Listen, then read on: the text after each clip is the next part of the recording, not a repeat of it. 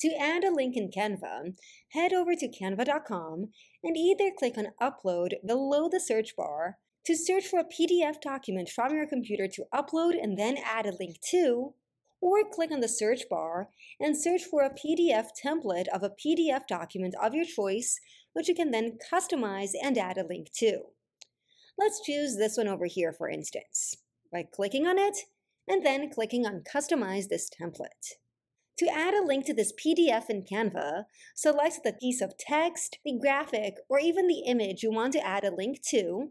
Click on the three little dots from its individual toolbar to access more settings, and then click on Link. You can add a link to another Canva design, to another page in the same document, or even to an external URL, such as to your website. Let me do that, for instance. Let me add the link to my website, and then click on Enter. Once you're done doing that, click on Done at the bottom. Now let's click on this text over here, so I can show you how to add a link to another page in this design. Let's click on More from its individual toolbar, Link, scroll down, and then choose Page 2. Then click on Done at the bottom.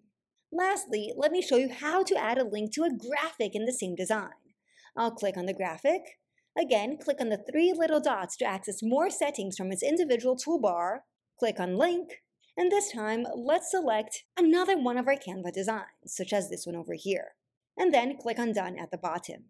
If you wish to remove any of these links that you added to your Canva design, you can click on the element and then on the pencil icon to edit the link.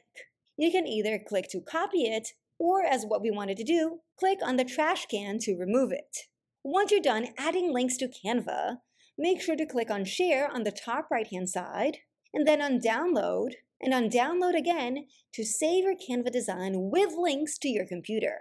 Now let's click on that to open it up so you can see the PDF with links added in action. As you can see, this element over here, it doesn't have a link anymore since we removed it. If we click on this image over here, we'll be redirected to my website's URL. And if we click on this other link over here, which we added to this Canva design, we'll be redirected to the second page. This is how you add links in Canva. If you want even more tips on how to add links in Canva, make sure to watch the video on the screen right now.